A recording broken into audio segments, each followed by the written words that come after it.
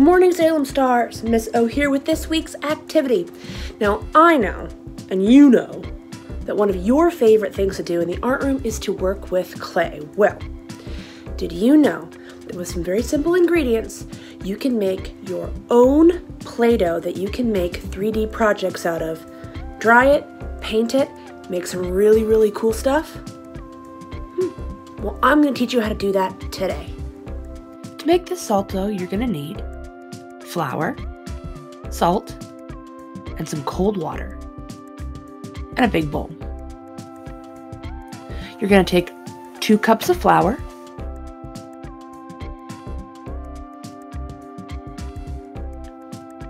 1 cup of salt,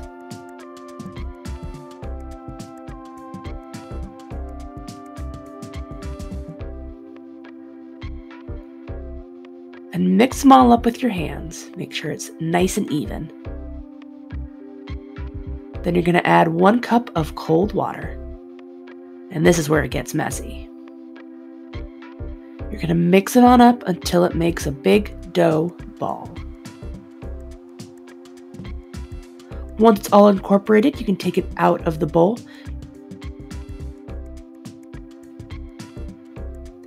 And start working it with your hands until it gets to a nice dough consistency. Should be all nice and smooth. If it's too wet, add more flour. If it's too dry, add a little bit more water. There you have it. Now, what can you do with this dough, you may ask? Well, here's 2 projects to get you started. Let's start with the texture turtle. First thing you do, you're going to roll a ball. Place another piece of wax paper over top and flatten it out with your hand. I like using wax paper because it keeps my hands from getting dirty. Peel up the wax paper, and now we're ready to add some texture. Go ahead and grab a shoe, any old shoe will do, and press it, the bottom of it, into your flattened circle to make some texture. And you can add a little bit to the sides too. This is going to be our turtle shell. Beautiful and textured. Next up, let's work on the body. Take a little bit of dough, and you're going to roll it into a clay snake, or as we like to call it, a coil, and lay it out flat on your table.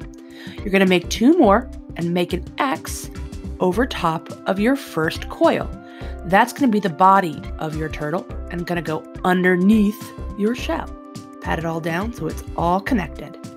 Now we're going to let that hang out for a second while we get started on our second project, making a robot with Legos. This one's going to start pretty similarly to how your texture turtle started. Take a ball of dough and pat it down. Now, if you notice that your dough is getting kind of sticky, it's probably because it's getting warm. Just stick it in the refrigerator for a little bit. You can also just use the wax paper technique to squish it down nice and even.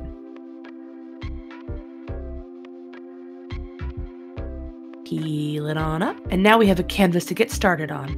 Go ahead and take your Legos, and you're going to gently press them into the clay.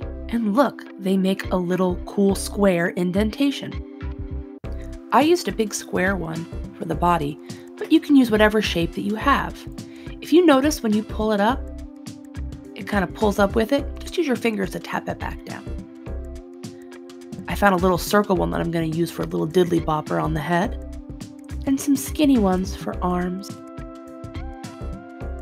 and legs. Get creative. See what you can come up with using the Legos that you have. Now, if you want to keep your creations, you can bake them at 250 for 2 hours, or you can just ball it back up and put it in the fridge. I went ahead and baked mine because I wanted to decorate them.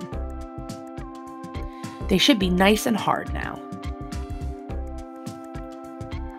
Time to decorate. For my turtle, I used acrylic paint because I knew that it would lock in the dough and keep it from molding long term.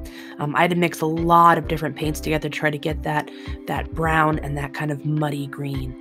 But I think it turned out pretty good.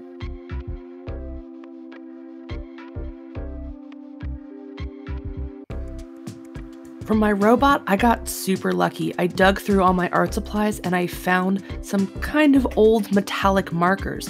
Marker works pretty well on the dough, to be honest. I was actually kind of surprised.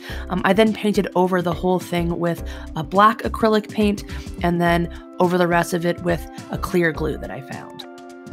Coating your 3D art projects with a clear glue will help keep the paint from fading over time and will protect it from the elements, so I highly recommend it.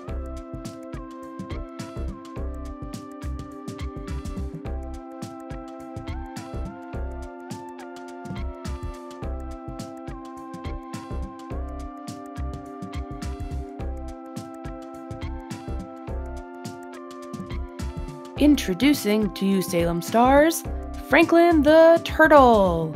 He's so cute. And also introducing Robo Franklin 3000. Misso isn't great at naming things. Maybe you can be more creative. Hope you guys had fun.